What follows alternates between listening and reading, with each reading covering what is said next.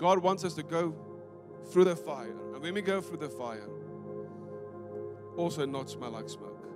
What does that mean? That means that God wants to use all the hurt, all the things that was meant to destroy you or hurt your heart or offend your heart. And He wants to turn those things around to build character in you.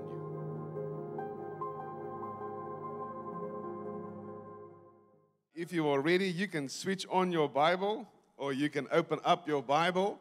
And I would like to share a couple of things. I hope you charged your Bible for the newer generation, those who use an iPad, an iPhone, or a Samsung. I want to read a short scripture a little bit later this morning. But before we start, as always, it's a huge privilege to be here. I absolutely love Pastor Bruce and Anya, his wife. They are two wonderful, wonderful people. And we've had the privilege to have them with us in Middelburg as well, to come and visit. I'm the pastor of Cornerstone Church, Middelburg. For those who have never heard me preach, we've never come to one of our services, of my services. And we have a wonderful church in Middelburg. Amen. With quite a couple of people always getting together, doing something for the Lord. I'm married to a beautiful wife, Ahisha, Pastor Ahisha Snyman. Usually people ask me, or when they hear our names, they think we're Indian. Pastor Jamon and Ahisha Snyman. Ahisha is actually one of the books in the Quran. If you don't know, you might know. But we have a lot of people in our church from everywhere, to be honest. We have Chinese people in our church, every race, every color. And every now and again, they tell me, listen, can we make you something to eat? For some reason, they think I'm always hungry. I don't know why. But everybody in the church always asks me, can we make you something on a Sunday? You know, and so biryani is absolutely brilliant. I love it. We have a lot of Indian people in our church. We have Chinese people in our church. Hopefully, I'll get sushi soon. I believe I will. But we've been in ministry quite some time now. I realize that I've been in ministry 20 years this year. 20 years. I'm not that old. You know, I just started young. I started when I was 19 years old. I started preaching. And I absolutely love doing it. I love the church. And I promise you, I had a more formal shirt for today. But I didn't know that my body can change that much in 2 weeks.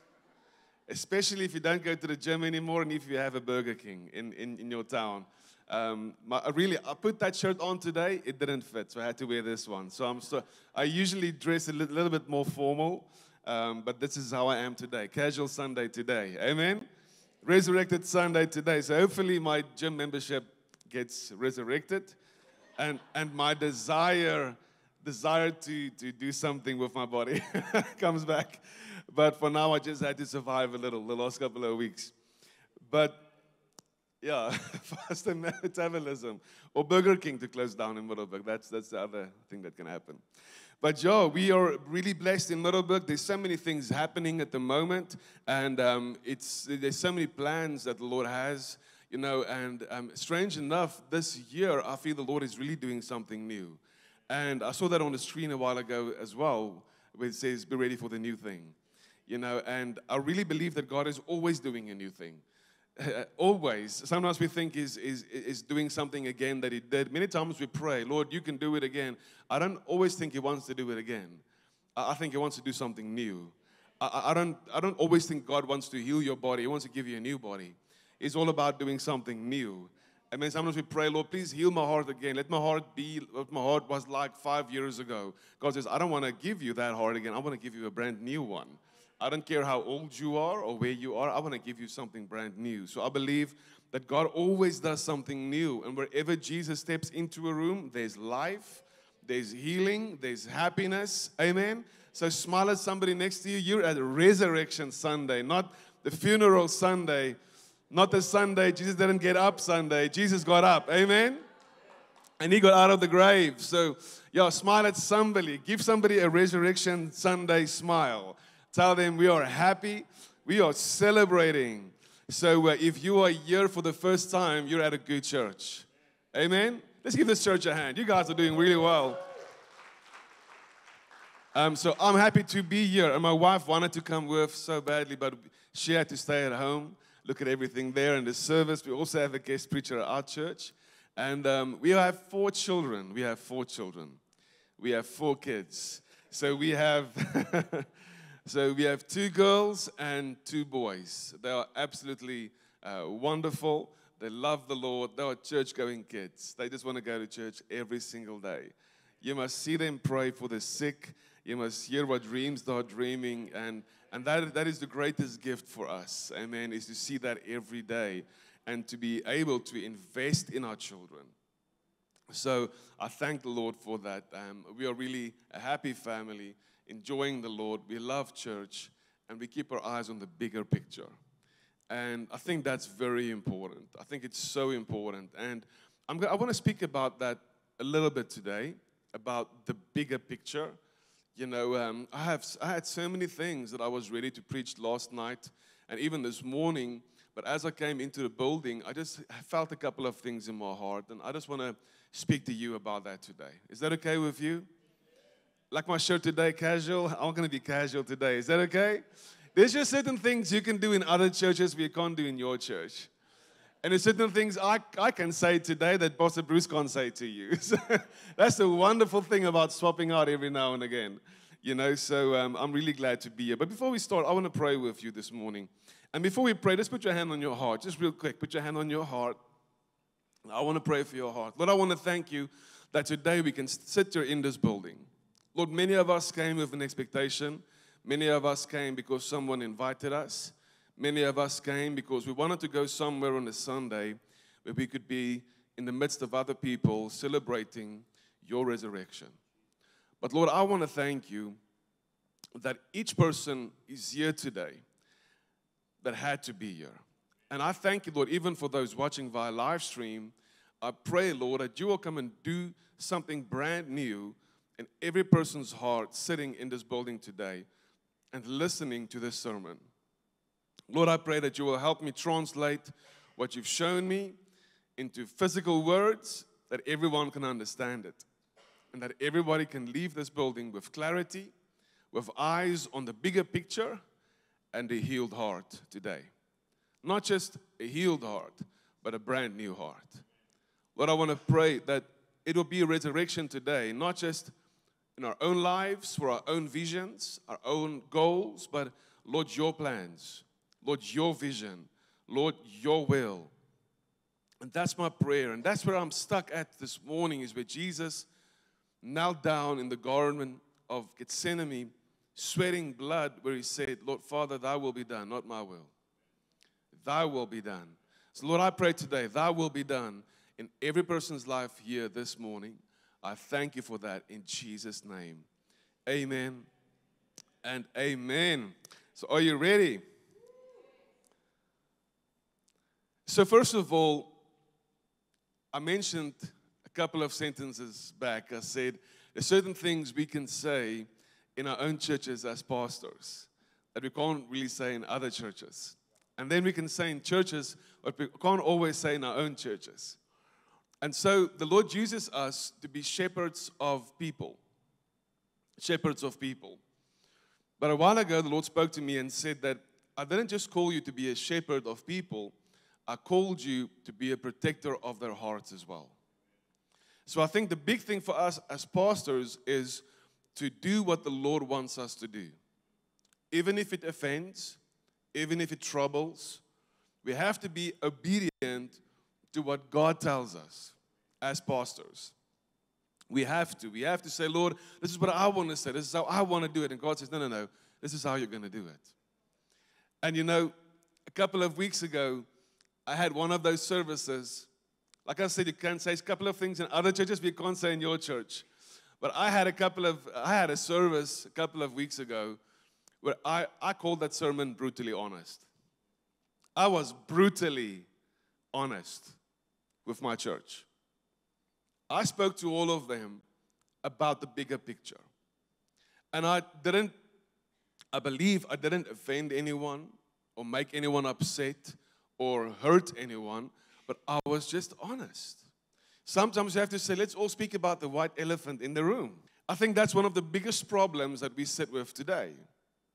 When we came out of lockdown, everybody, in some or other way, if you're an introvert or an extrovert, it doesn't matter. somehow we've all drawn back to protect what we can protect, to protect what we can lay our hands on, and we have somehow isolated ourselves. We've been isolated physically, but I think spiritually, we've been isolated emotionally, we've also been isolated. During lockdown, one of my good friends, a very well-known businessman, spoke to me and he said, Jamon, you won't see a change in the church in the next year. Even in lockdown, even churches may grow in lockdown. He said, but wait for after 2 years. After 2 years, after men, and not just women, but he said men, businessmen, CEOs, CFOs, directors, managers, after lockdown have hit them, you will only see the effect of lockdown on their lives 2 years later. And he wasn't prophesying, he just said that is statistics. It is proven. And what I saw in my church 2 years after lockdown, I saw that happening. During lockdown, okay, I'm good. A year later, I'm okay. 2 years later, I saw things happen to men that I never expected to happen with. I saw them do things that I never thought they'd do. They started acting out in a way, not knowing how to perform, not knowing what decisions to make, or what to do, or or how to treat people, or how to manage their company. Somehow, some of them just gave up. Brilliant, big business, successful businessmen. Nothing went wrong. They just couldn't cope anymore. It was as if that trauma just hit them 2 years later. And I realized that it's so important that we should not get isolated. You should not withdraw. And a while ago, I was preaching to our church, and I said to them, guys, that is how the enemy works. The enemy strategy is like a pack of wolves. A pack of wolves will run behind the sheep for a couple of kilometers until one of them gets tired. One of the sheep gets tired. And the one that gets tired gets isolated, and then the wolves attack that one. They focus on the one that gets separated from the flock.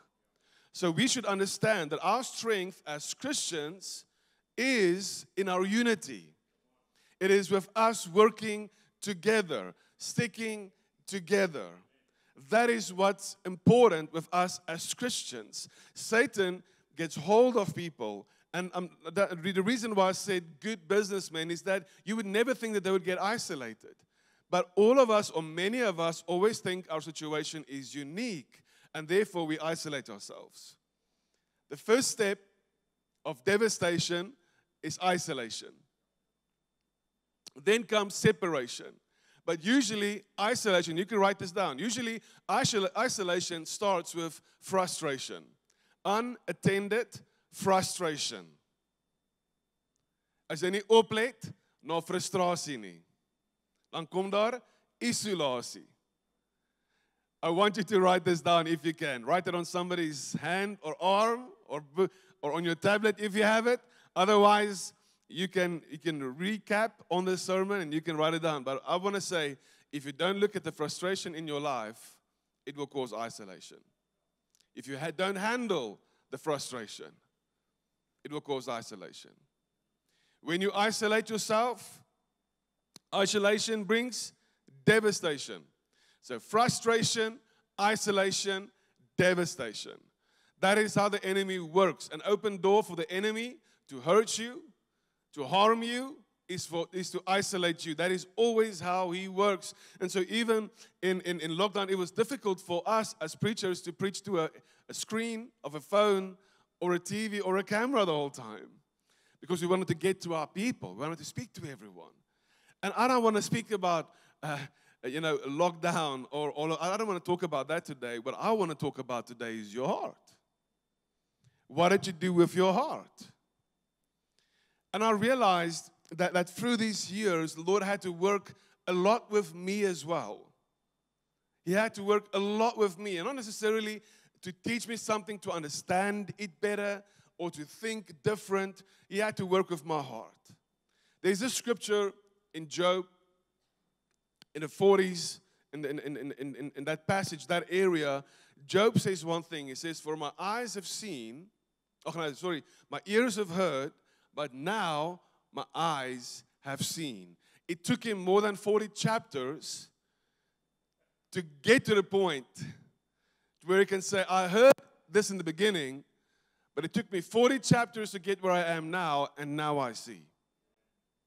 So he went through trials, he went through temptations, he isolated himself at a time. Then his friends came, and then they tried to give him advice. They tried to speak to him, and he still couldn't see. He heard everything the whole time, but it took him 40 chapters until he got to the point where he said, I've heard, and now I see.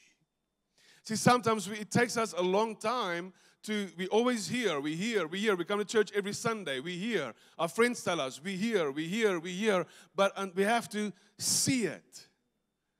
To understand it. That is called a revelation. I hear and I see. I don't just hear. Are you all with me? And usually, in between the hearing and the seeing lies your heart. Your heart lies in the middle. From where you are hearing until you get to seeing, that needs to go through your heart first. Because your heart is a transistor or the transformer that transforms what you hear to the point to where you see it. And I thought about this a lot today because the Lord had to work in my heart. Because at the time I isolated myself because we do it unknowingly, thinking that we are protecting ourselves when we isolate ourselves. You are not protecting yourself. You are making yourself vulnerable. Let me say it again. We think we're protecting ourselves. You're not. If you isolate yourself, if you withdraw from the company, the Bible says in the midst of a company, there is wisdom. There is wisdom. And why is it important to be in the midst of other people? Because they can see what you can't. And at a time, I would go and gym. Okay, so I played rugby for a long time. I had to stop. I broke my arm. So I started playing golf. Amen. Then I get an amen there at the back. Are we playing golf tomorrow? I can stay a day longer.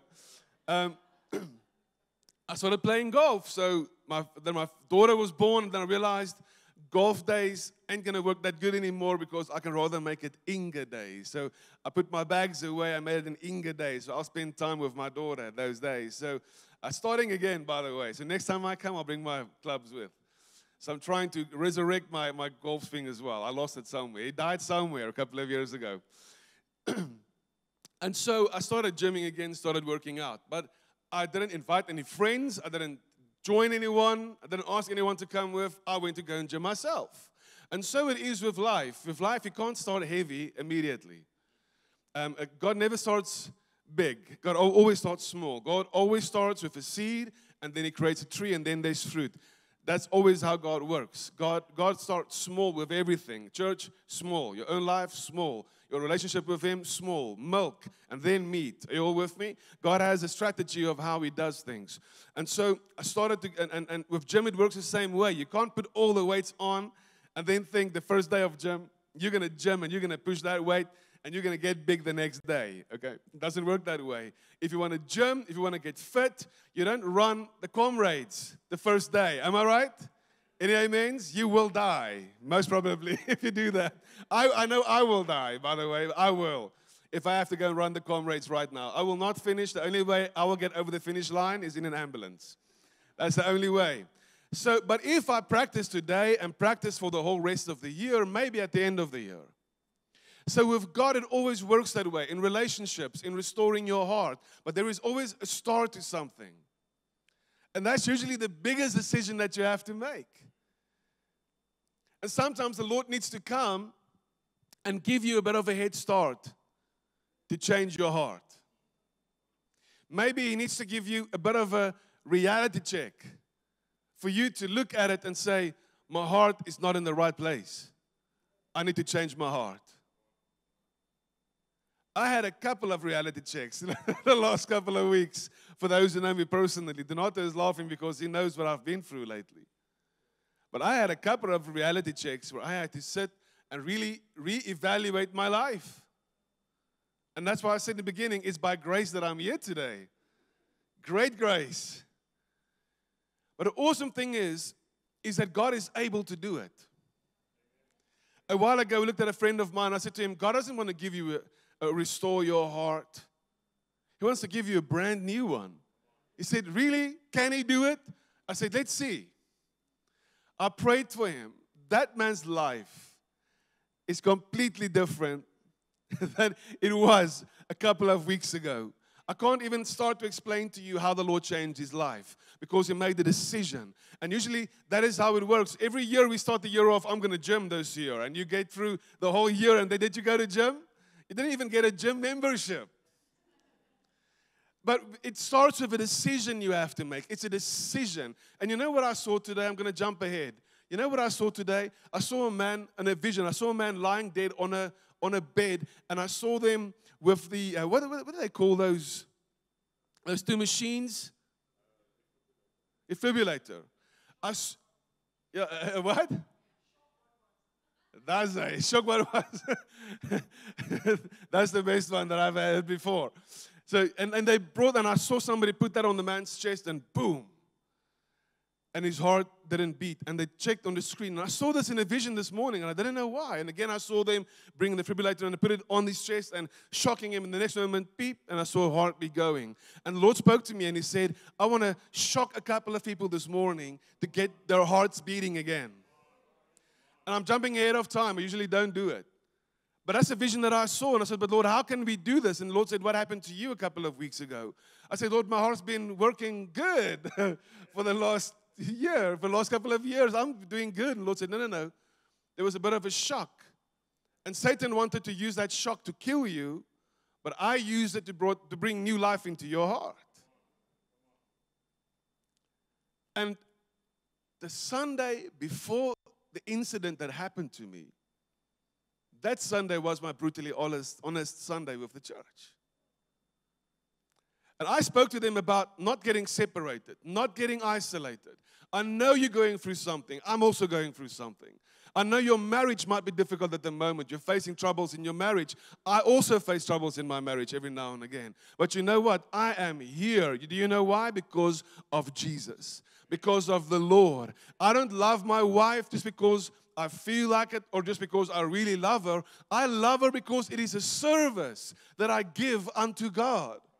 I love my church because it's a service that I give unto God. I don't go to church on a Sunday because I like the pastor. I go to church on a Sunday because I love him. If you get offended, and I said it a couple of times, that if I've offended you, I'm sorry. If someone have offended you in church or hurt you in church, I'm sorry, but your focus was wrong. It's your fault. You have to change your focus. Bishop spoke to me a while ago. He laughed. He said, Jamon, do you know that I fired my church twice? I said, what, Bishop? He said, I've fired my church twice. I said, what? I've never heard of anyone who've ever done that. He said, Jamon, we started our church in a shopfront building with 30 chairs. You would switch on the lights of our church with one switch. All the lights. He said, that's how we started. My heart's always been right. And then when we were 1,000 people in the church, and it was as if everybody came to a funeral, I got onto the stage. I asked the church, did you enjoy the worship? Some of them said yes, some said no. I said, okay. And he said, I've been preaching for a while now, and none of you say amen or yes. You're leaving me all alone here in front. You're not involved. You're not committed. I'm sorry. If you want to come back to church, come back next Sunday, but the service is closed. You can go. Boom. You know, those defibrillators. Boom. Sometimes you need to wake up a bit because we can get so caught up in our own little lives. Please understand me correctly today. I don't want to offend anyone, but I want to shock you a little. We get so caught up in our own little situation, our own problems, our own marriage problems. We get caught up in our own family problems. We get caught up in our own church problems, our own Kimberly problems. I know one of them is water. We can help you with that. We get caught up in our own problems. We get so caught up that we forget about a dying world on the outside. We get so caught up in our own personal situations and insecurities that there are people lying on deathbeds in the hospital while we are complaining and moaning, not knowing what they're going through. Everybody's going through something. Everybody is facing something, but we get so caught up in our own little things that I think sometimes that God sits back and thinks, oh my goodness, I know what you're going through is hard. I'm going to help you through it. I'm going to help you through it, and I'm going to protect your heart through it. But there are a lot of people going through much worse than you. Maybe if you start focusing on that, you're going to forget about your small problem. And I hear about people leaving church lately, my friends in ministry, other pastors all over the world saying, you know what, that friend that has been with me in church he started the church with me, he just left. And I asked him, why did he leave? I know him, why did he leave? He said, no, he didn't like that one song we sang. I want to take those. Maybe he needs to get resurrected a little. Maybe he needs to get shocked a little. A reality check a little. And I thought, that's not what church is about. That's not what church is about. That is not what is serving God is about. That's not the relationship with the Lord. You know, and many times I've heard people say, you know, it's not you, Pastor. The Lord is taking us into something new. And we prayed about it. And the Lord said we have to leave the church. And I'm like, did the Lord that loves me so much tell you to leave my church? That shouldn't be. I said, so I got offended. I'm offended. And I've heard people say, you do you, me do me. What you don't know is you doing you is offending me. And so I couldn't understand. I said, so did the Lord tell you to do that? He didn't tell me that. Did the Lord tell you to do that? And people don't always understand by what we say we can really hurt each other. And I stood there that Sunday, on Brutally Honest Sunday. I stood there and looked at everybody and I said, it's so easy for people just to say that. We're in a new season. Or we are this, or we are that, and we prayed about it, and this. And I said, well, if I've ever done something, please tell me. I want to know. I want to know. But what you don't know is that I've been praying for your marriage because I see it's falling apart. I've been praying for months for your marriage, every day. What you don't know is I've been praying for your children for weeks now. When I see them, I lay my hands on them. You don't see it, but I do it. And now you just sit and say, no, we're not going to be anymore. We're going to go to, or we're going to do this. We're not going to stay away from church for a while. And I think that's the first mistake you're going to make. And they don't know how I've been praying for their kids, praying for them. Praying for their business, phoning people to support their business. They don't know all of that, but I've been doing it for months. And then look at you and just say, no, it's hard. But that's the moment when you have to protect your heart. Say, Lord, it's not about this, not about that. I didn't do it for them. I did it for you. It's about you. It's about the bigger picture. And sometimes a reality check opens up your eyes to see things different. And that's where Job said, I've heard it, but now my eyes have seen. You have to get to that place where offense doesn't hurt you anymore. Offense doesn't offend you anymore. Where you keep on loving people. I have a very good friend of mine in my church who left our church because he lost his baby. His wife was pregnant. And he started the church with me, another man. And he went through such a hard time because he lost his child. And the day he was crying, saying, well, I don't know when I'm going to come back again, but I have to work through this. I'll see you again. You know what? It's 5 years now. He haven't come back again. I still see him watch certain services. And the Lord spoke to me and said, reach out to him. Reach out to him. He needs someone. I said, Lord, but he withdrew. He said, no, you go after him. I phoned him. I said, I don't want you to come to church. He said, what? I said, listen, I'm going to tell you, you don't have to come to church to be my friend. I'm still your friend. I know you're going through something, but I want to go with you through it. I want to go through it with you. And I opened up a business opportunity for him. He couldn't believe it. He thought, why are you helping me? Why are you doing this? And the Lord restored his life. The Lord restored his relationship. We speak every week. We are great friends again. Even if he's not part of my church at the moment, I see him watching. You know, that's the awesome thing about Facebook. I see him watching every now and again. But you know what? He phoned me a while ago crying over the phone. It's about relationship. And we can get so caught up, we can get so offended so easily that we miss the big picture. And then we get isolated. And sometimes it happens because of frustration. But frustration needs to be dealt with. Okay? I've looked at the people and said, if I've ever done something wrong, will you please come and tell me? That's what I'm like. If we go to a restaurant and if you decide to eat steak and spinach, bless your heart. Amen, I'm not joking. Great. But if we have a conversation and if we are going to be there for about an hour, and if there's a piece of spinach right here in between your teeth, you need to know I'm going to be the first guy to tell you. And that's why it's important to have people around you, because so they can sometimes see what you cannot see. That's why there's wisdom in a company of people. And I said that in a church, if you are upset because of the children's church, or maybe that person did something, don't isolate yourself. Don't stay away. Come and tell us. If there's a piece of spinach in my teeth when I'm preaching the Natu, anything there?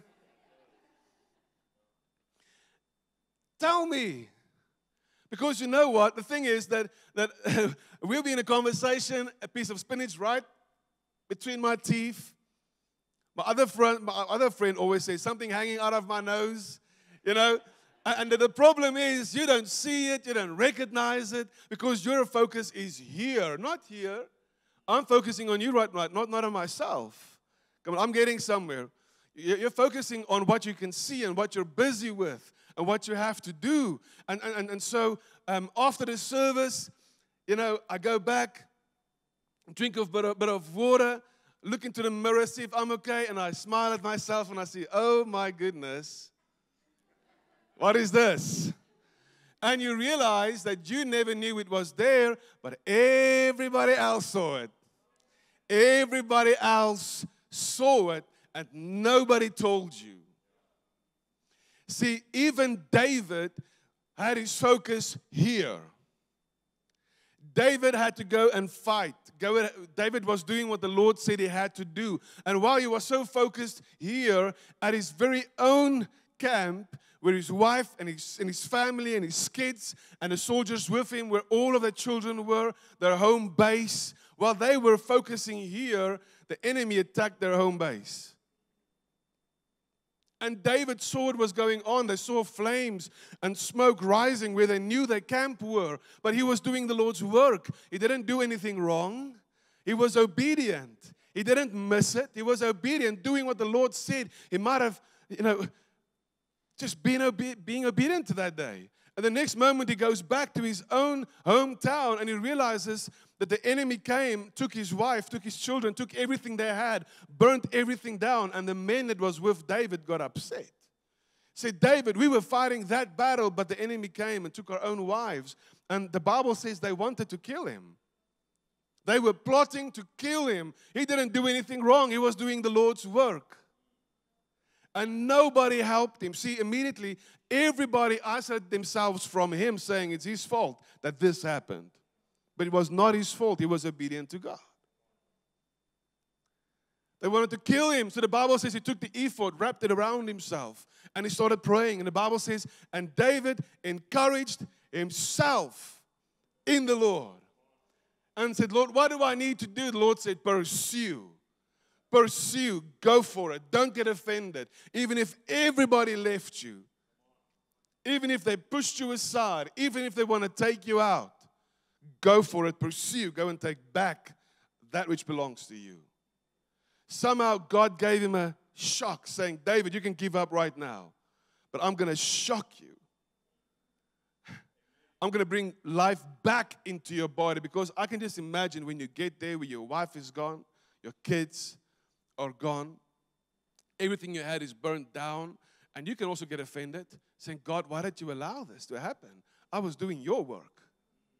I was looking out for you. Why didn't you look out for me? He could have gotten offended. But I think that moment when it hits you, you're like, what?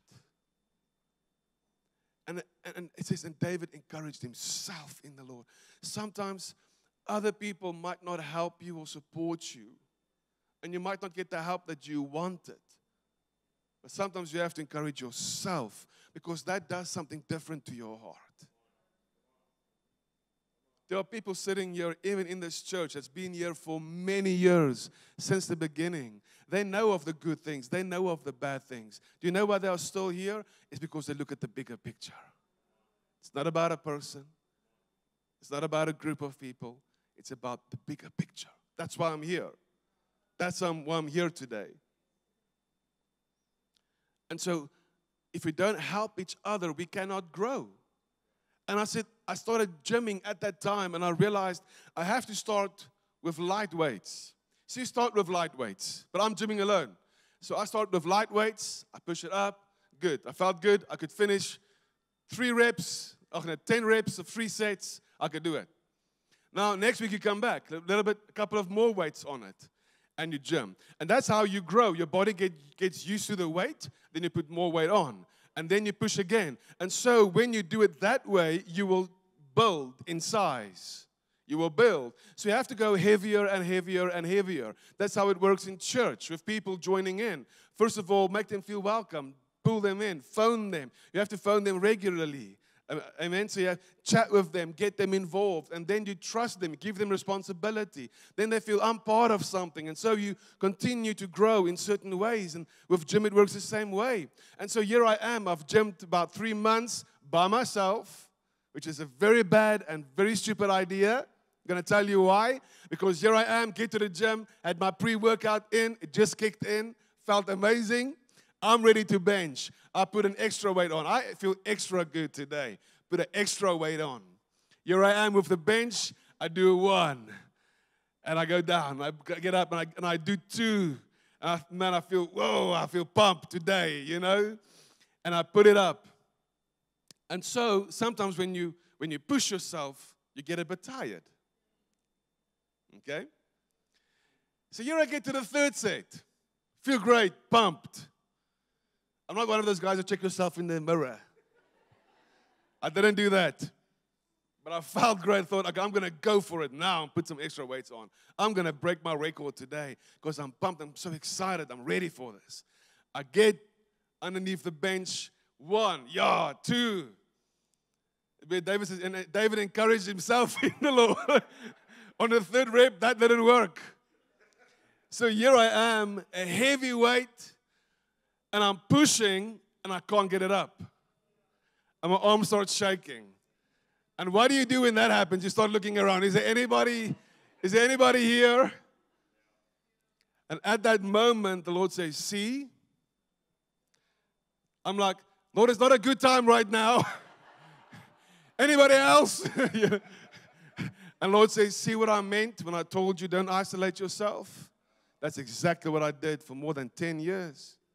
I got offended in church. I'm a preacher. I'm a preacher with my own church. I got hurt in church. I isolated myself from everyone and everything. I always said, Jesus, me and you, we're good. I'm going to build this church and you're going to show me how. I don't need anyone or anything. And I'm pushing that weight. The Lord says, do you need someone to help you? Yes, Lord, please, right now. Not a bit, now. So I'm shaking. The weight is coming down onto my neck. It's coming down. I'm looking around. I said, oh, please, Lord, help me. I'm going to die today. Death by gym or something. And I can't get it up. I'm weak.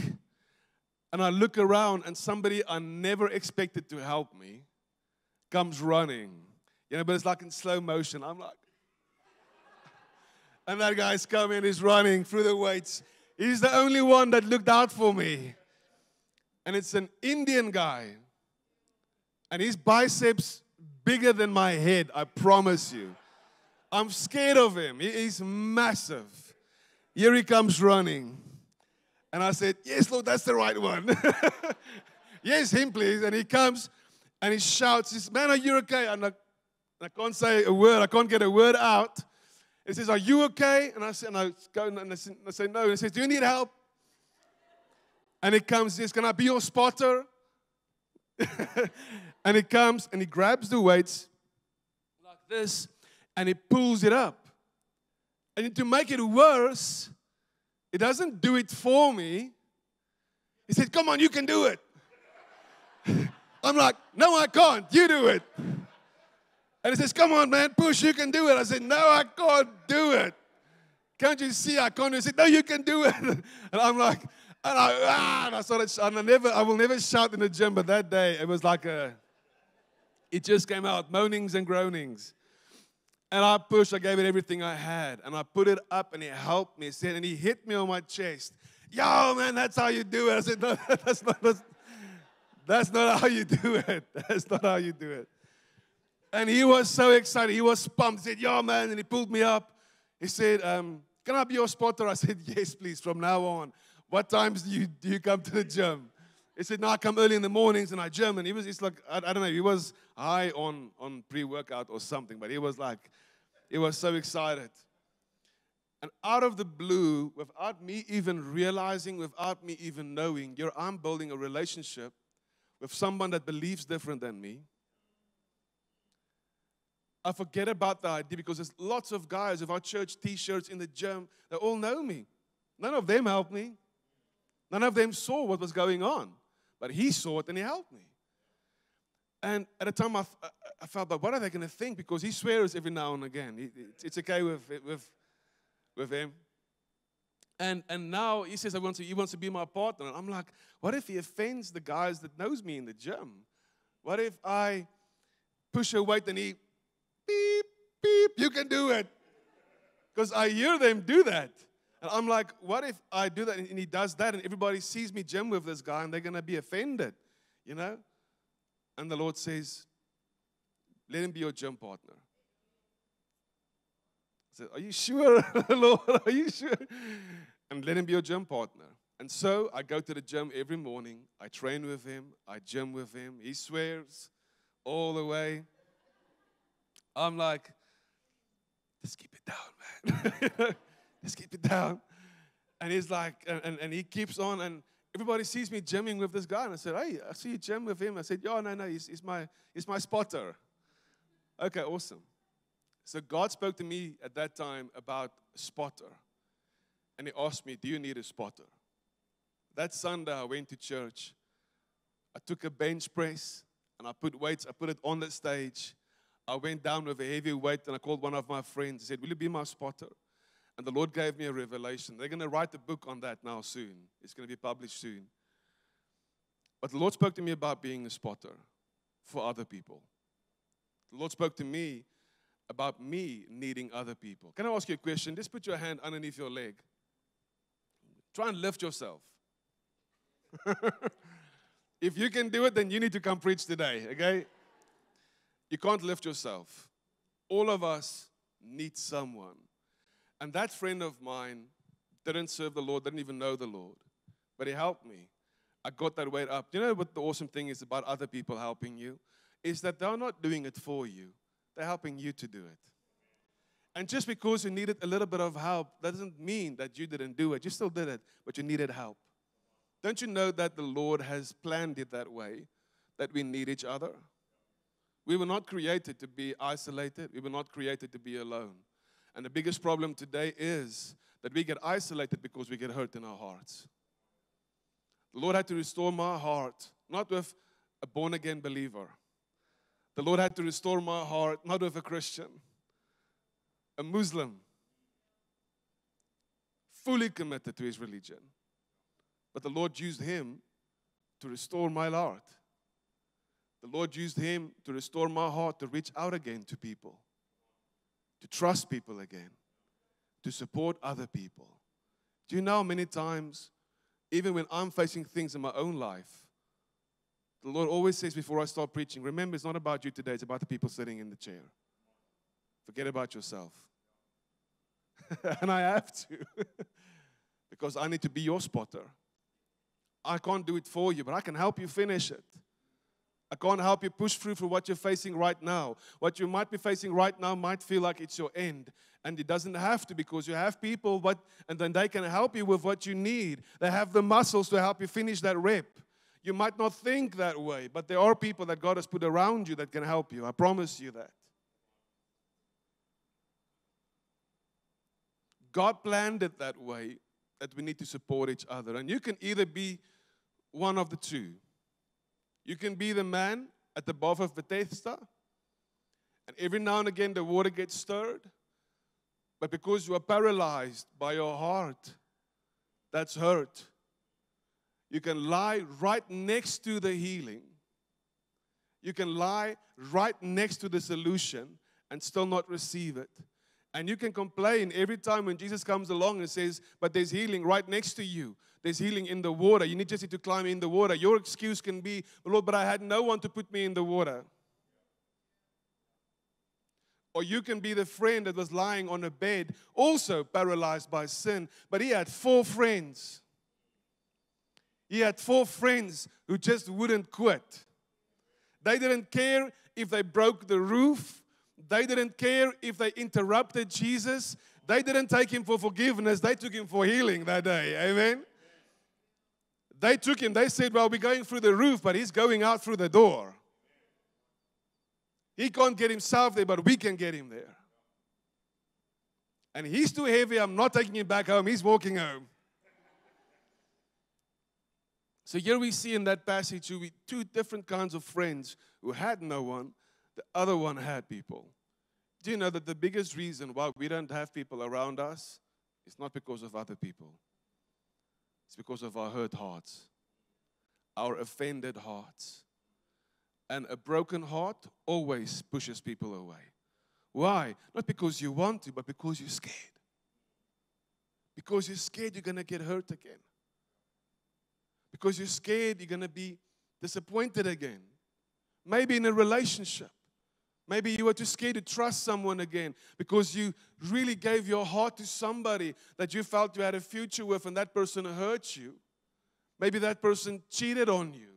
I don't know what happened, but maybe something happened that hurt you, that offended you, and now you're closing your heart. And now the Lord is sending you somebody 10 times better, even better looking, but you can't even see it because your heart is so offended. Because your heart is so broken. Somebody who would love you unconditionally, do anything for you. And that person might be right next to you. You might even know that person for 5 or 10 years. But you won't open up your heart because you were offended. And God says, you are removing possibilities. You are moving the power that I can use you in your life. You are removing all the possibilities because of your broken heart.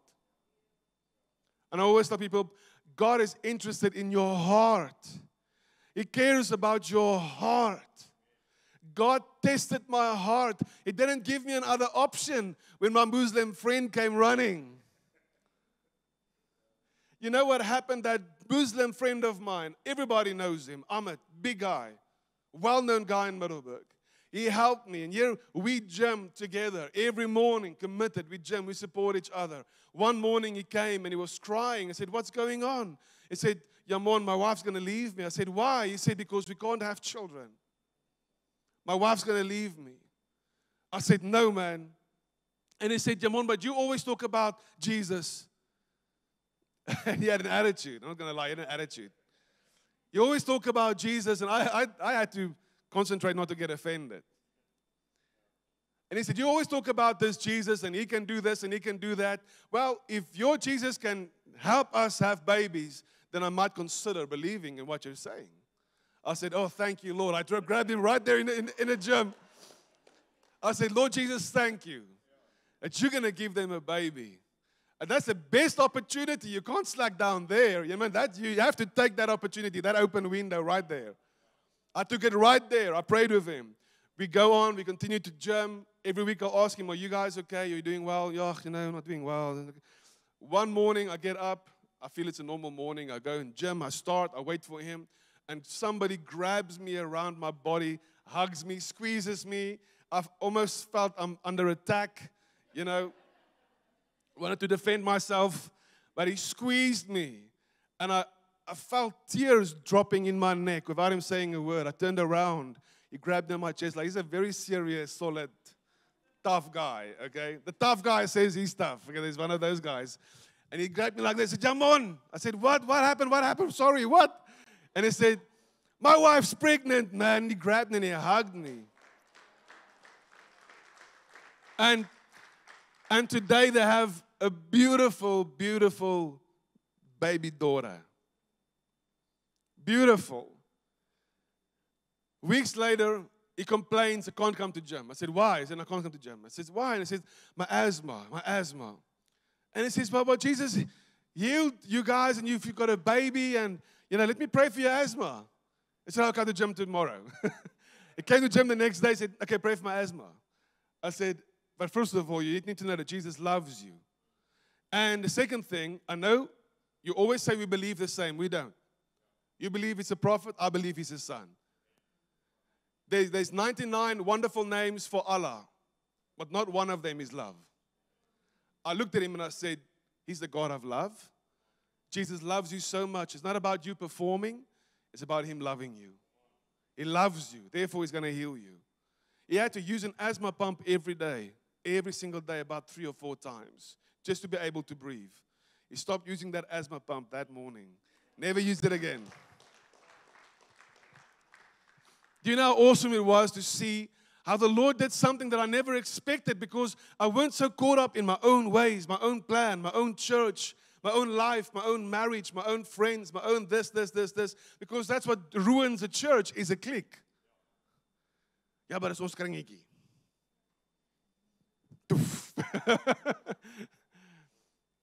Look at the bigger picture. A church is not a place for the qualified or the elite or those serving Jesus more than 5 years. The church needs to be a hospital for the sick. If there's somebody sitting next to you that smells like alcohol, that smells as if they just got out of a shebeen, then praise the Lord, he's in church. We have to look at the bigger picture. We have to look at the bigger plan that God has. And here the Lord opened up my eyes to see that we need people. Here Moses is at the war and Joshua is fighting. And Moses also offended by the people, tired of the people, always complaining, always moaning. He got angry quite a couple of times with the people. And here Moses is holding up the staff. And he gets to a point where he's tired. He can't do it anymore. And here the Lord sends 2 guys who offended him. Come on, with the golden calf, her and Aaron. Here the Lord sends them. They say, Moses, you can't keep the staff up anymore. And every time you take it down, Joshua is losing the battle at the bottom. We need to do something. And here the 2 men came and held up his arms. They didn't do it. Moses did it, but they helped him. See, God wants to win battles. He wants to win wars. He wants to help you win every battle you face. But you will need people. I promise you that. I've tried doing it by myself for a long time. And I'm so sad. I'm so disappointed in myself for getting so offended. I could have had wonderful relationships. Things that took me 5 years could have taken me 1 year. And I can share so much with you today. I can say so much today. And many of you say, and I've heard people say that before, yeah, I went through a tough time, but I'm through it. I went through a tough time, but I'm through it. I understand. I'm glad. You know, I've also gone through things in my life, and I'm through it. But God does not want you just to get through it. Pastor, what do you mean? God wants you to get through the fire and not smell like smoke. Let me say it again. Don't say, I got through the fire, praise the Lord, but you smell like smoke. You went through things in your life. Yes, you're through it, but your heart is broken. That doesn't help. Can I get an amen? Yeah, but I went through this and this, and I didn't understand why that had to happen to me and this, but I'm through it. You know, I'm through it. But you're so hurt, you're so broken, but you're through it. God doesn't work that way. God doesn't take you out of Egypt poorer than what you went in. The Bible says they were more than overcomers. They went out of Egypt with the gold of the Egyptians. If God lets you go through something, you always get out better than what you went into. You are always more blessed when you get out of it with God. So God wants you to go through things in your life, yes, only to strengthen you, only to support you. And it's not Him letting you go through it. It is ourselves who lets us go through it. God is good. He can only do good. In Him, there's no shadow of turning. He can only give light. Amen? But the wrong mistakes you make and the wrong things you do, He turns that around to bless you at the end. He uses it at the end to protect your heart and look after your heart, cause you to grow. You know, if there's no challenge, there's no growth. In gym, you have to put the weight heavier to grow and get bigger. There needs to be a bit of a challenge. That's why when I see people who've been through things in their lives, I enjoy talking to them. I enjoy talking to deep people. I don't like when people complain about shallow things. I'm that guy who's going to say, there's a spinach here. You're complaining about this and this and this, but do you know what the other guy went through? And the Lord opened up my eyes many times, even when I complained about, but this guy did that. And Lord, why would he do this? And he said this and he lied about this. And I would be upset. And you know what the Lord would tell me? Forgive him. And I'm like, but why? He didn't say sorry.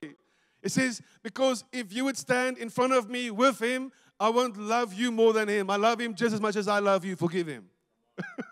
And that's how the Lord is with me as well. The Lord is brutally honest with me as well.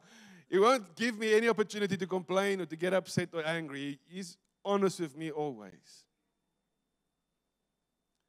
And so we can look at all these stories in the Bible, and I realize that God wants us to go through the fire. And when we go through the fire, also not smell like smoke. What does that mean? That means that God wants to use all the hurt, all the things that was meant to destroy you or hurt your heart or offend your heart. And He wants to turn those things around to build character in you. He wants to build character in you. You might be here today and say, yeah, but that business partner cheated me 10 years ago. That's why I'm still struggling to get ahead. Maybe the problem is not what he did. Maybe the problem is that you're still offended about it. And God cannot do something new in your business because you're still holding on to those grudges. Maybe if you forgive him, God's going to bless your business abundantly. I've seen that happen over and over again with our businessmen that I work with. Over and over again. If they complain about their income or contracts, I ask them, who did you not forgive? No, that guy, and it's his fault. Forgive him. God's going to give you a better one. God wants you to go through it and not smell like smoke.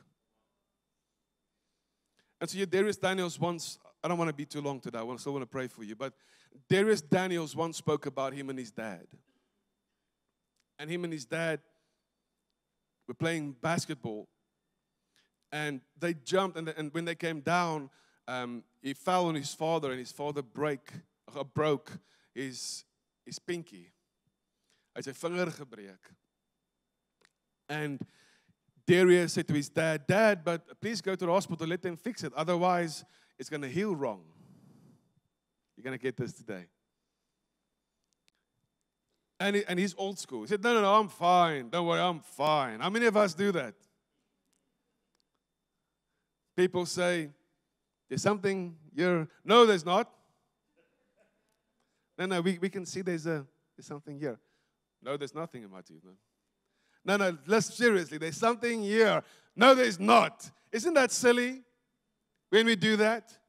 Well, what even is worse, we don't want to offend people. So when somebody does something wrong, and everybody knows they're doing something wrong, but we all stay quiet about it. People ask you, why didn't you help him? It's like, no, I love him so much, I love him so much. I'm not gonna discipline him. I'm not gonna say this. I'm not gonna go to him and talk to him about that problem because I really love him. If somebody drowns in the water and they are shouting, help me, help me, are you gonna say, you know what, I love him so much. Leave him. I love him so much. I don't want to offend him. He'll get through it. Leave him. I love him. Are you going to do that when somebody calls out for help? That's why pastors aren't good lifesavers. I see that hand, brother. I see that hand, brother. I'm just joking. Do you get the joke? Okay. Just to be sure. So nobody will say that if somebody is drowning. Say, oh, I love him so much, No, you're going to jump in. If your child is heading for the warm plate, are you going to say, oh, I love my child so much. Let them learn their lesson. Are you going to do that? No. You're going to jump out. Don't you know that the Pharisees, all of them were just waiting? The Bible says they were waiting, standing at the door, waiting for the lady to be caught in the act of adultery. They were waiting for her to make the mistake. They were waiting for her. Why didn't one of them go say, hey, don't go in there. Hey, wait, let's go for a burger. You want to go for a burger? I'm going to take you out for a milkshake. Let's go and do something quickly, because all of them are just waiting for you to make a mistake. All of them, because you know what? They want to kill you. That's what the devil does. That's what he does. Give him enough rope to hang him. No, take away the rope. Give him Jesus. Step in. Do something. That guy could have left me with the weights. He could have left me there. See, I told him. I saw this coming. But he ran and he helped. Today in churches, I said at another church a while ago, I said, if your pastor did something that troubled you, go and speak to him. Go and tell him, hey, what you said troubled me, and I don't understand why you said it. It offended me. And I felt, why did you say that? And a pastor might say, oh, you know why? Because this and this and this happened. That's what I went through. Oh, we need more of those okay moments. I'm not going back to that church because that happened with my child in children's church. I'm very upset. And my child told me exactly what happened. Please don't trust your child. At a time, I was in a part of the leadership group of a school in Middelburg. And the headmaster would always say, people, when we have meetings, people, we won't believe what your children tell us about you if you don't believe what your children tell you about us, okay? Because your children tell us everything that happens at your house. So we won't believe it, so don't do the same.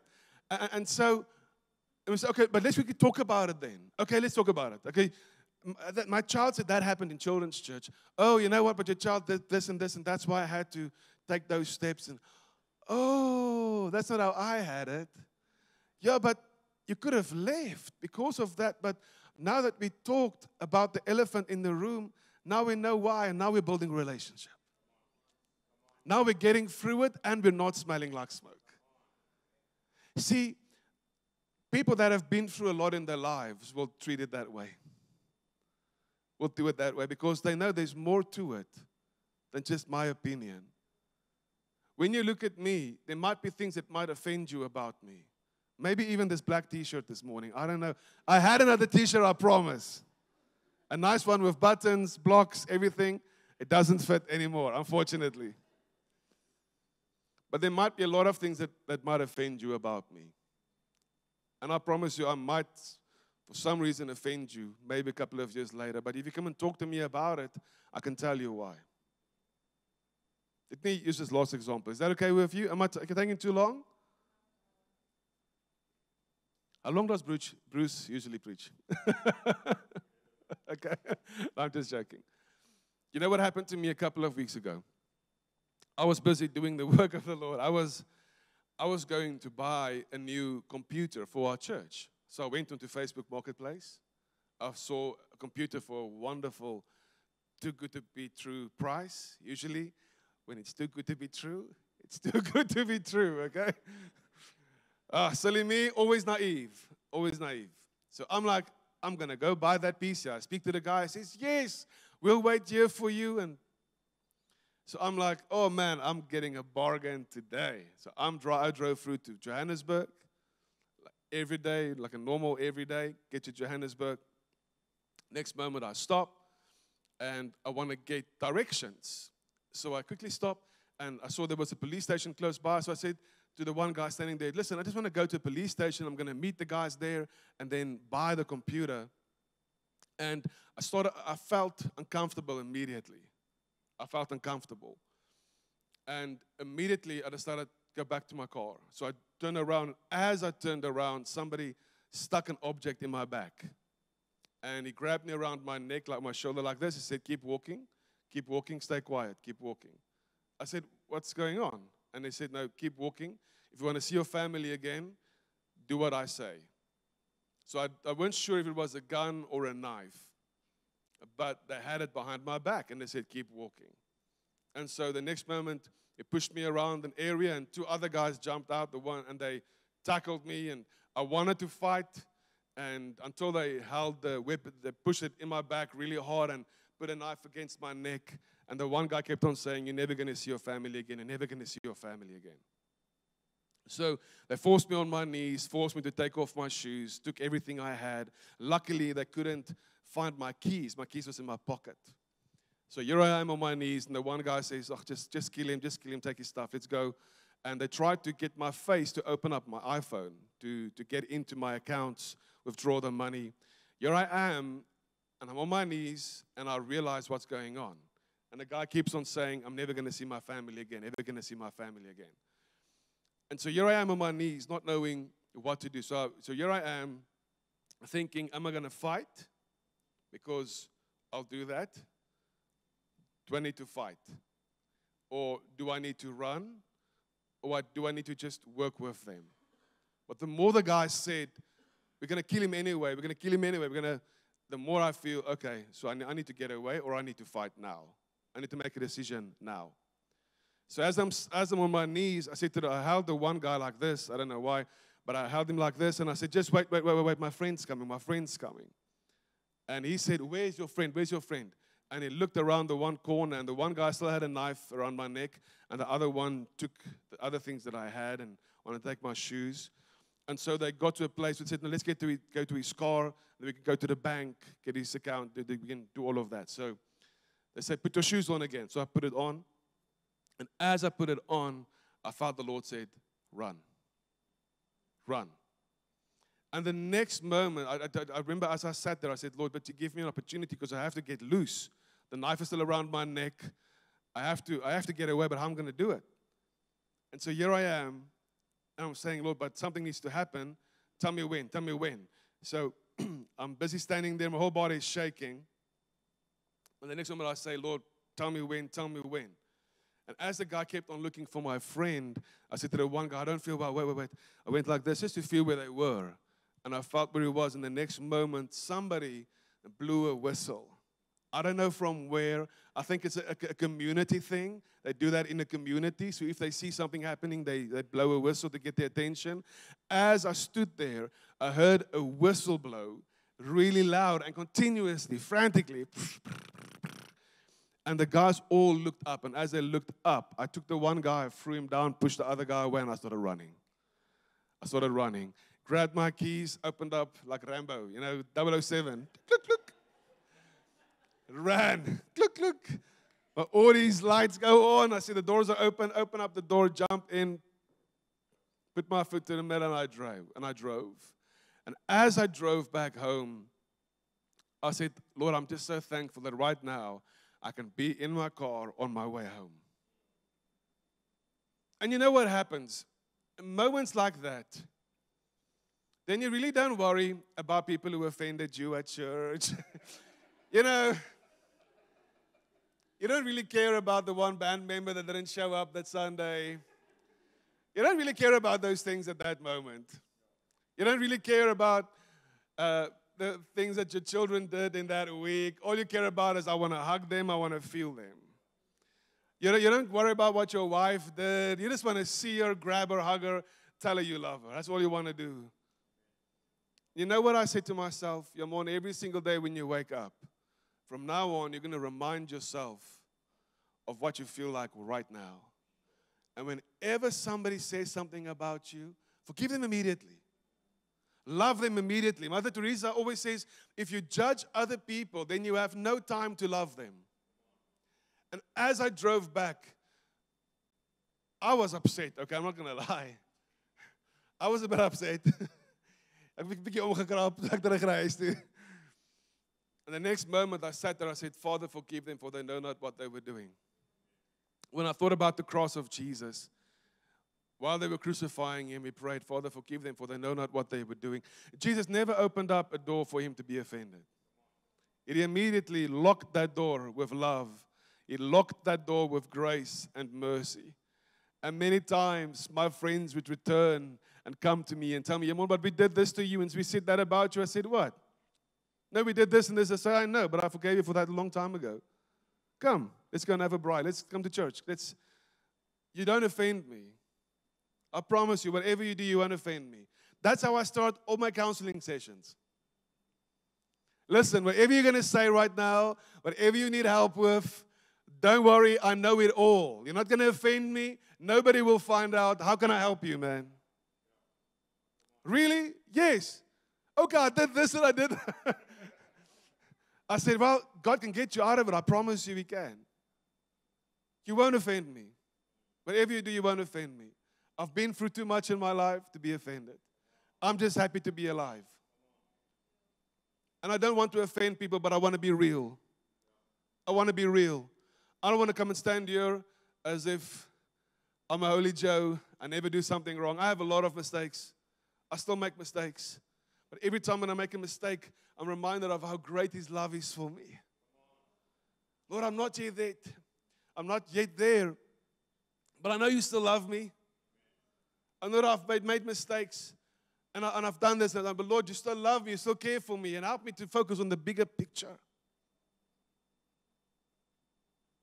So what I wanted to ask today, what I want to call the sermon today is, are you okay? Have you ever had somebody coming up to you out of the blue saying to you, are you okay? It's always the way they ask it. It's never the question, it's the way they ask it. Are you okay? And Darius Daniels said those words to his dad. He said, Dad, are you okay? His dad said, no, I'm fine. Look. But he broke his pinky. And 2 years later, they sat at the table and they were eating. And Darius said, Dad, see, you lied to me. You weren't okay. He said, what do you mean? And it's like this. What do you mean it's fine? No, Dad, it's not fine. And his finger didn't heal correctly. It was like this. And he said, Dad, just go to the doctor. I know you're tough. Just go to the doctor. Let them operate your finger. Let them fix it. And he said, no, the doctor said at the moment I have a 60% use of my pinky, but that's okay. And he said, Dad, why do you want to have 60% use of your pinky if you can have 100% use?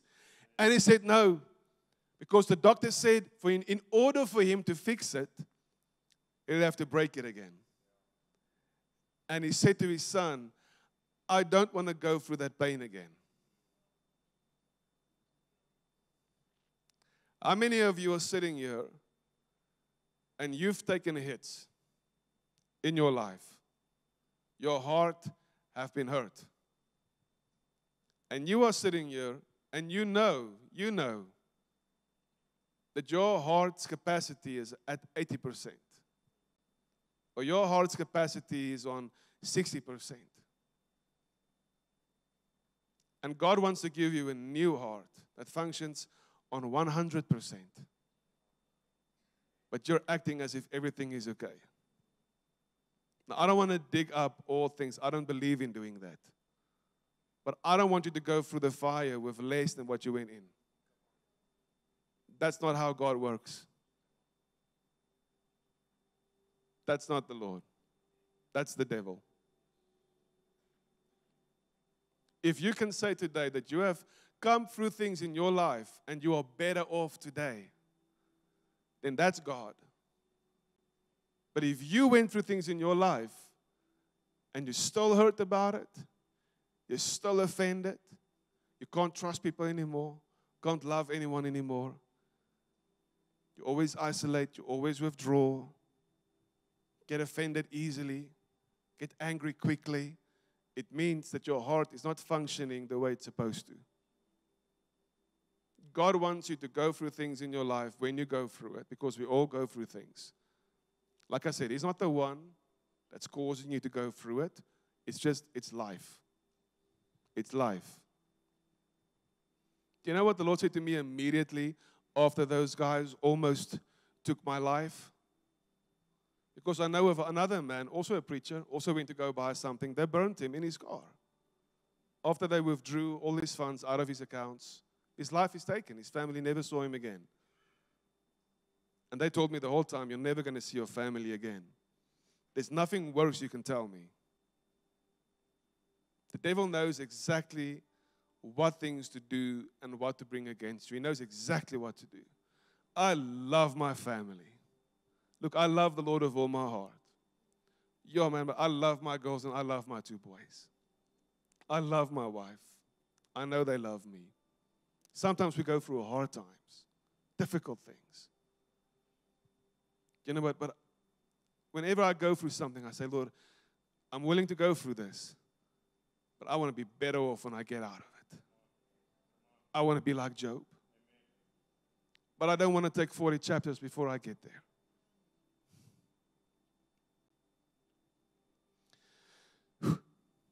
If you get to those points, you realize that every second of your life is important. There's no time anymore to get offended. I'm sorry, but I get upset when people get offended. I know I shouldn't. But I'm like, come on, there's no time to get offended anymore. I spend enough time with families falling apart, people's lives falling apart, to know that I can't get offended anymore. There's no time to get upset anymore about little things or small things. There will always be things in church that will offend you. Always. Always. Your husband will always do something to offend you. I promise you he will. Your wife will always do something to offend you. Always. Always. But you are married to him not to fix him. You are married to him to love him. Amen. I enjoy that guy. What's your name? Yuan. No, I'm just joking. I know it's not Yuan. I enjoy you because you know why, man? You're real. You're real. I want to be real. I would rather offend you than neglect you. I would rather offend you than just leave here today and know that I didn't accomplish what I had to do. But I cannot let you go out of this building today. Now, seriously, I'm going to lock the doors today. I won't let you get out of this building or go out of this building today if you didn't re-examine your heart today. I'm sorry. You can say, I'm fine. No, I'm fine. Look, I'm fine. I want to ask you today, are you okay? Come on, dads. The most difficult thing is to find that balance. What balance? I'm balanced. Now, the difficult thing in with us dads is to find the balance. To make enough money to look after your family and to spend enough time with your family. That's a deal breaker in many marriages. Wives, I promise you, you don't always know what your husband is going through because your husband is in that fight, is in that balance. He's trying to provide as a father, but he also wants to spend time. If you continually take him on, you're not enough with the kids, and you're not spending enough time with the kids, and you're not this. And then he says, but I want to, but I also want to provide for them. You're putting me in a spot where I'm torn between two things. I don't know what to do. I also can't sit at home the whole day with my kids and with you and not able to pay all the bills. Come on, there's a balance. Let's get past it. I believe there's a reason why Paul comes to a point where he says, let's get past all these elementary teachings. Let's get past all these feelings, this quick offense or this easy offense or this quick to anger. Let's get past all these things. Let's focus on what's important. And sometimes when you go through a situation like what I went through, I start to realize what's important again. And my brutally honest, look how awesome it was, my brutally honest sermon when I was crying in front of my church. That happened the very next Wednesday. When the people found out Everybody was in church that next Sunday. I promise you. And they brought friends. They also realized, man, we get so caught up in our own lives that we miss the bigger picture.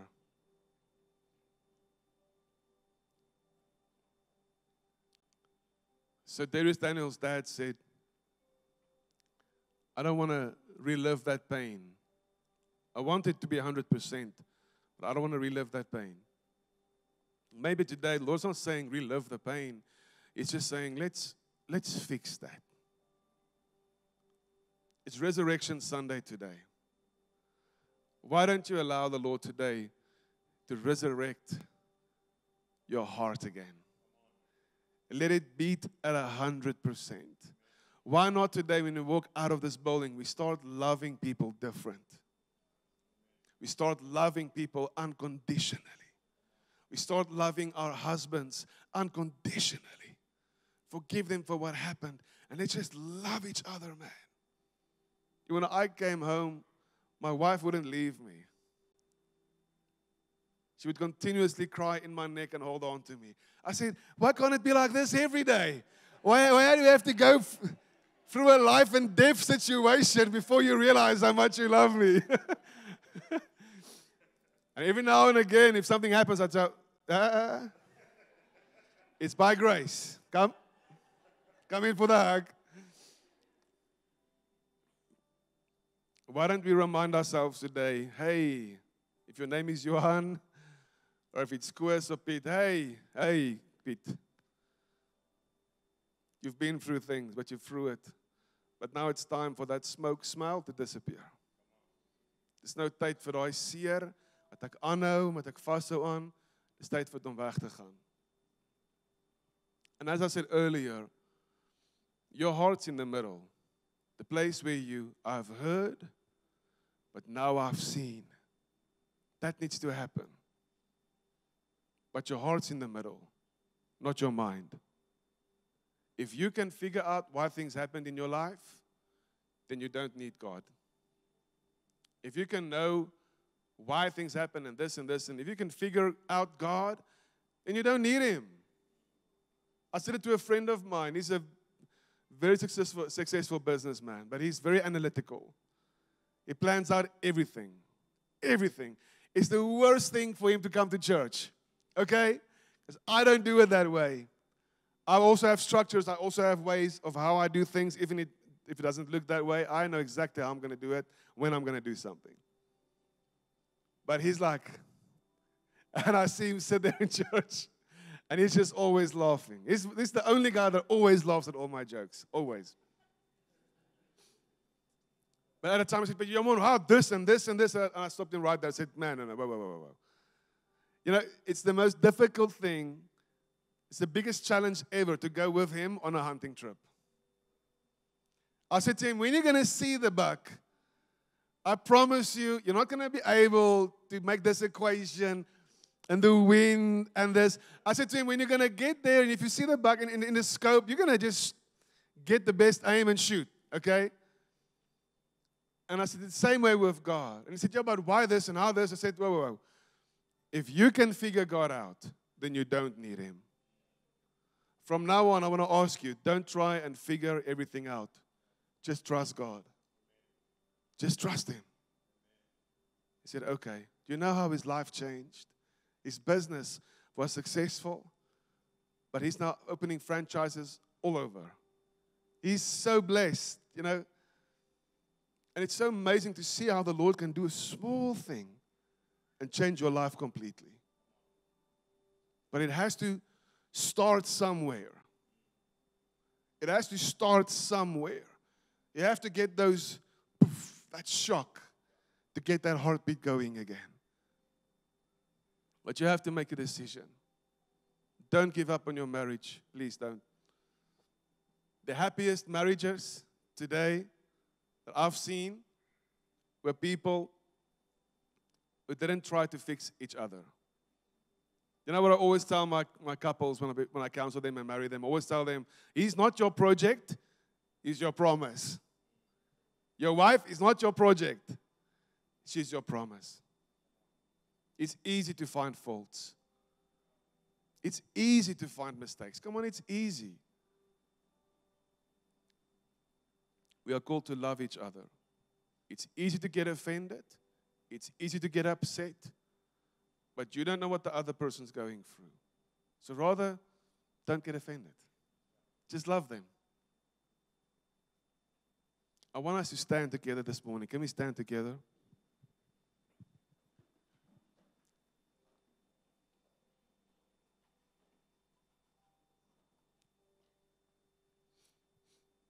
I want to just stay where you are. I want you just to close your eyes today and help me, Lord. I just want to pray for you today. And there might be things, even until today, that you might not understand. But don't let your head get in the way where your heart should be. Your head can easily get in the way. And that's why you hear, but you can't see. That's why your heart needs to be there. Because your heart will open up the door for you to see. God doesn't use our minds. He uses our hearts. God is interested in your heart. And that day when I was driving away from the accident or the situation, the Lord immediately said to me, Jamon, quickly forgive them, forgive them, forgive them. And I was so upset. But the Lord said, Jamon, quickly forgive them. You know why? Because He was looking after my heart.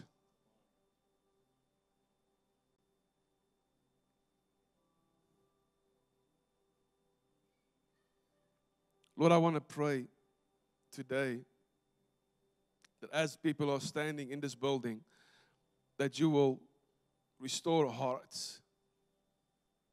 Lord, I pray that the people that's in this building will be more committed to this church than ever before.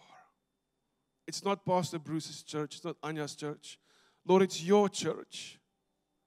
It's your bride that we need to look after. Our involvement in this church is important. Us showing up on a Sunday or at the other meetings, it's important to your bride, to you. We're not doing it for anyone else but you, Lord. We're supporting our pastors because of you. We're supporting our friends because of you. Next week, I'm inviting somebody to this church because of you. Because you care for this church. Because you care for the person that I invite to church. Lord, I pray that today you will open up our eyes, that our eyes will not be caught up in our own situation, our own lives, our own problems, but we will look away from all that distract unto Jesus, who is the author and the finisher of our faith. That's the scripture that I wanted to read this morning. But let us look away from all that distract today. Today there might be many distractions. Many things that your head and your mind is putting in front of you. But rather, look through your heart. Feel with your heart. Have compassion on people. Be kind. You never know what they're facing. You never know what someone else is going through. Be kind.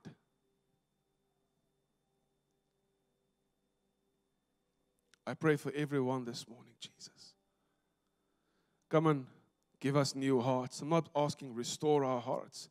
I'm praying, Lord, give us new hearts. Give us new hearts for people. Give us new hearts for the lost.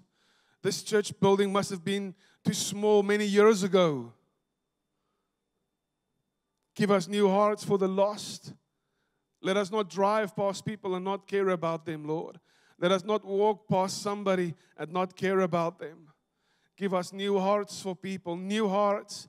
Give us new hearts for this church. Lord, give us new hearts for everyone in this building today. Give us new hearts.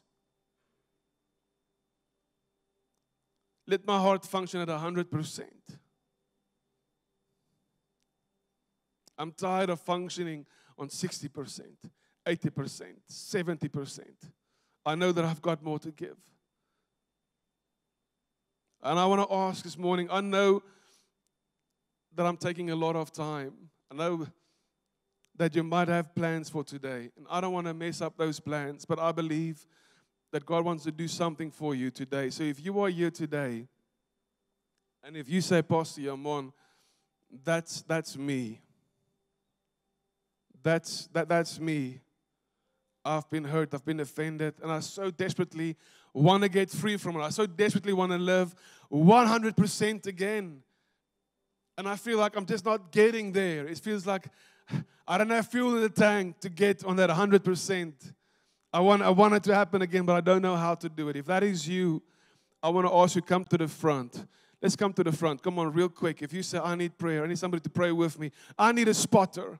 I need a spotter. I'm pushing this weight, but I'm not getting it there. I'm 80%, but I'm not getting it there. I want to get it there. Come on, if you need somebody to pray with you, I want you to come to the front. Come on, real quick, real quick, real quick. Let's come to the front. I know once Darius did the invitation, I ran to the front. Man, I was the first one there. I said, that's me. That's me.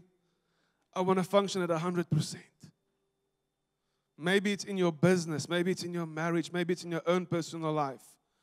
No one knows. You know. You know. But today you need to forgive. You need to let go. You need to go for that operation to fix that thing that's working at 80%. So everybody, you're in front. You know what to pray for. So I'm just going to touch and agree. Is that okay with you? Thanks. Thanks, my husband. Yes. There we go. There we go.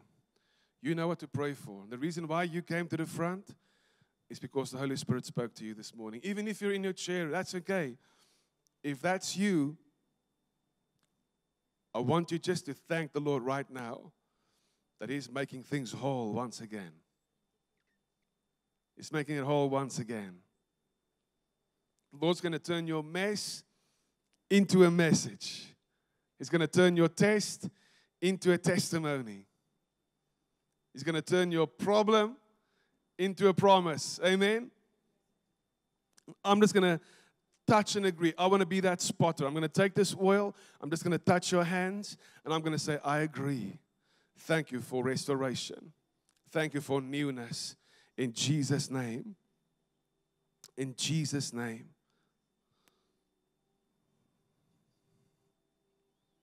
Your plans that you have, it's not too big. The Lord's been showing you a couple of things lately, and you've withheld it. You didn't share it because you were scared. What if it doesn't happen? And then I've shared it to everyone and it doesn't happen. The Lord says, don't be too scared. I've put that in your heart. I will send you the right people that you need to share it with because you need more guys to agree with you. But you're scared to trust people because people have neglected you. Not offended. They haven't cheated you. It's different with you. They've neglected you. They didn't look after you the way they were supposed to. They didn't honor their agreements. That's what I see. I feel the Lord says He's sending the right people. You're going to be like Job. You're going to say, I've heard. And now I see. Whew. There He goes. Thank you, Jesus. Whew. Thank you, Jesus. Your plans are much bigger than South Africa. It's much bigger than, yeah. Don't limit yourself. Don't limit yourself. You've got the capacity. Thank you, Jesus. I touch and I agree in Jesus' name. In Jesus' name. Thank you, Jesus. I touch and I agree. Yes, Lord, 100%. Complete restoration. I pray that all trauma will go. That network in her brain will be connected correctly. I pray for all trauma to go in Jesus' name. In Jesus' name. In Jesus' name. Thank you, Jesus. 100%. Come on, if you are in your chair, pray with me. Put out your hands to the front. Let's all agree. Thank you, Jesus. 100%. 100%. Thank you, Jesus. New things. New things. Thank you, Jesus. All hurts restored. Now in Jesus' name. Thank you, Jesus. 100%. Thank you, Jesus. 100%. Restoration. In Jesus' name. Yes. Joy. God's going to give you back your joy. You're going to bubble more than ever before. That what you feel you've lost is going to give it back to you more than ever. More than ever in Jesus' name. Thank you, Jesus. 100%. 100%. Amen. Thank you, Jesus. Thank you, Lord. Thank you, Lord. Thank you, Lord. I had to see integrity. Integrity is something big for you. I don't know if you have a company, but I see integrity. I see like a slogan, or like a logo, a slogan. I see integrity, like a LED light shining on a big building. I don't know why, but I see it. Integrity. Yes, Lord, I want to thank you that you will use him mightily. Open up the correct doors. Put the right people around him. Thank you, Jesus. 100%. Function 100%. Thank you, Jesus. Thank you, Jesus. Thank you, Lord. Thank you, Lord. You've come a long way. You've come a long way. The Lord says, be expectant. Be ready for what's to come. There's new things. There's new things. Thank you, Jesus. Thank you, Jesus. 100%. 100%. Thank you, Lord. Thank you, Lord. Thank you, Jesus. Amen. Amen. Thank you, Jesus. Thank you, Lord, for your grace. Thank you for your anointing. Restoration. 100%. Not stuck at 80%. You've got so much more to give. The Lord says, I've put so much in you. Start giving it more than ever before. Let it flow out of you like a stream of living water. Don't let anything block it. I've put a lot in you for other people around you. The gift that's for you is actually for other people. Start sharing it. Thank you, Jesus. Show her how. Show her how. Thank you, Jesus. Amen. A healed heart can heal others. 100%. Thank you, Jesus. Thank you, Jesus. Lord, I agree 100% today. Thank you. As I put this oil on her, let her be anointed to do your work. Let it be anointed. I just want to tell you today, you are not disqualified. You are not disqualified. Okay? You are pre-qualified. Okay? With Jesus. Thank you, Lord. Thank you, Lord. 100% in Jesus' name. Thank you, Jesus. You have every reason to be upset. You have every reason to be angry. But I feel the Lord says, thank you. He's proud of you for protecting your heart. Keep on doing it. There's good things to come. There's good things to come. Thank you, Jesus. Thank you, Jesus. Thank you, Lord. New things, new things. Thank you, Lord.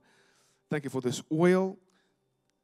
It speaks of breakthrough. It speaks of new things. Let it be set apart for your use. I just feel there's good things that have come your way. There's good influences. But I just want to tell you today that I'm glad that you said no to many of those things. Because God says all of them would have been acceptable, but I have something perfect for you. And I've kept you for that reason. For where you are right now. You're exactly where you need to be. I don't know how to say it, but you are exactly where you need to be. The Lord says, I've put you aside for something very specific. And you know what it is? You know what it is. Step into it. Thank you, Jesus. Thank you, Jesus. 100%. Are you all praying with me this morning? Amen. I want to give everybody a word, but I don't want to keep you too long. Thank you, Jesus, because I know that I also respect your time. Thank you, Jesus. 100%. Come on, let's all pray. Let's all stand together. Let's all pray. Thank you, Jesus. We agree. We pray. Come on, put out your hands to the front. 100%. You know why you are here. And the Lord says, it shall be done. And you're actually standing in the gap for someone else. But it shall be done. It shall be done. Thank you, Jesus. The Lord is doing something great in your heart. Thank you, Jesus.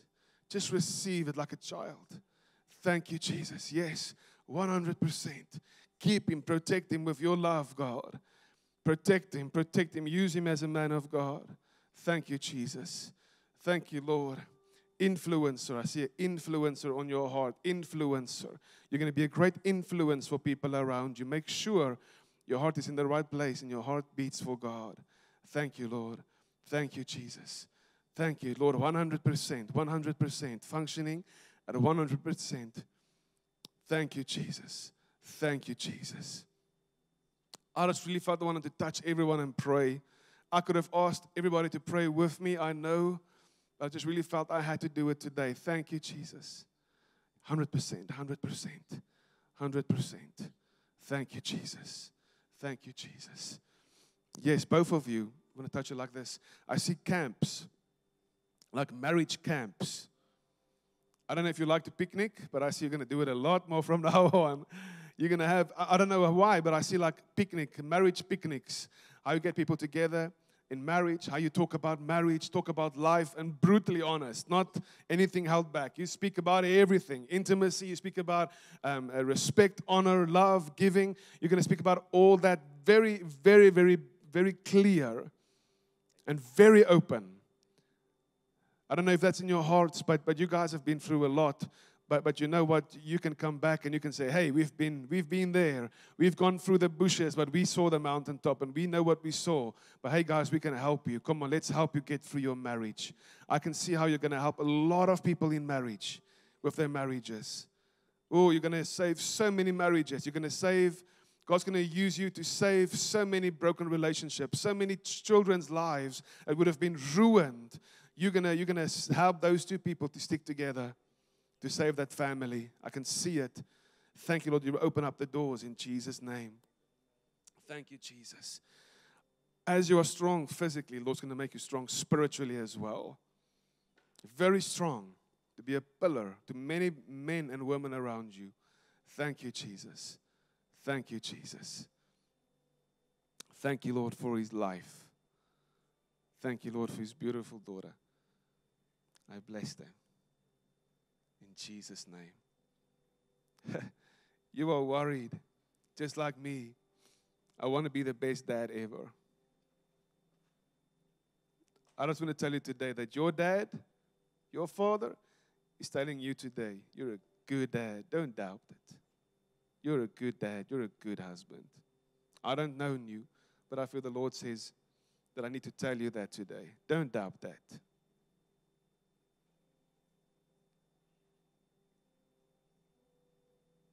You know what the Lord once said to me? You do have an example. You know what the Lord said to me? He said, look at me, I'm your dad. You do have an example of how to be a good dad. I'm your dad. I want to tell you that today. The Lord says he's your dad. The way he cares for you, just care for your kids the same way. You're not going to fail. Okay. I break that lie over your life. It's something I had to deal with 3 years ago. I felt I was busy failing. And God shook me out of it. He said, you're not. Stop believing that lie. You're going to be very successful. Very successful in all areas of your life. Very blessed. Thank you, Lord, that you will bless this family. Will you just hold your husband's hand like that? Bless this family, Lord. Bless him abundantly with more than enough. Your hearts have always been to be a blessing to others. The Lord's going to use you to bless others. Thank you, Jesus. Thank you for a hedge of protection around this family. In Jesus' name. In Jesus' name. Beautiful. Thank you, Jesus, for your presence. Whew. Open up your heart for new songs, new ways, new inventing ways of worship. Open up your heart for it. There's new things coming.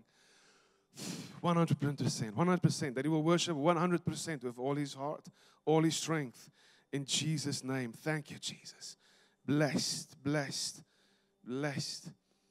Lord says you're an intercessor, but lately you've been very worried. The Lord says that have stolen your focus. The Lord says, give it to me. Just give it to me. You don't have to carry that burden. Just keep on praying. Keep on standing in the gap, but give it to me. 100%. Thank you, Jesus. 100%. Thank you, Jesus. The Lord says, I've got it. I've got it. Thank you, Jesus. Thank you, Jesus. Oh, thank you, Lord. We bless this church. All these kids. We bless everyone. A while ago in our church, I said, bring all the kids to the front. We want to pray for all of them. We've got a big building. We can seat about 1,200 people in our building. And so here I say, before the service, call the kids to the front. We want to pray for all of them. I realized it's going to take the whole service to pray for all of them. They were from one side of the building to all the other side of the building, where we have such a big responsibility to look after the hearts of our children. But we need healed hearts.